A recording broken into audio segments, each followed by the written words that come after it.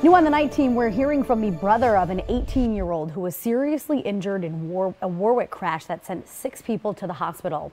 The driver, who allegedly caused the crash on Thursday, has been charged with multiple felonies. NBC 10's Katie Benoit joins us live in the studio to give us the update. Katie. Sam, the victim's brother tells me he's still in the hospital tonight and has undergone 2 surgeries. He says his brother was trying to sell his car when things went horribly wrong. I had to sit and watch my unconscious little brother get taken out of the vehicle by the jaws of life. Zajdele Dulcine says his brother Aideyn Mencarini was trying to sell his Subaru to an online buyer when he ended up in this 2-car crash last week on Sandy Lane in Warwick. The person who wanted to buy the car asked if he could take it for a test drive. And my brother's concern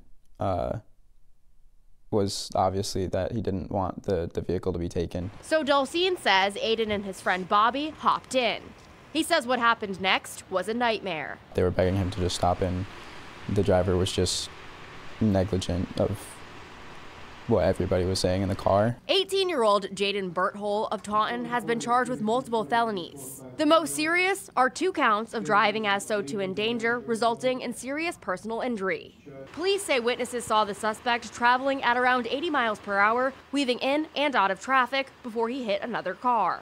Dulcine says his brother fractured his pelvis and multiple ribs in the crash. He also had lacerations to his spleen and liver. He's in a lot of pain. With due time, he'll end up recovering. Obviously, we don't know to what extent because it's kind of a day-by-day thing. Aideyn is now in the step-down unit. His friend Bobby, who was also seriously injured, was released from the hospital today. Me and my family are just tremendously grateful for how much support and love and prayers we've been receiving.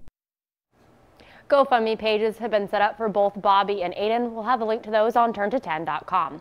Live in the studio, Katie Benoit, NBC 10 News.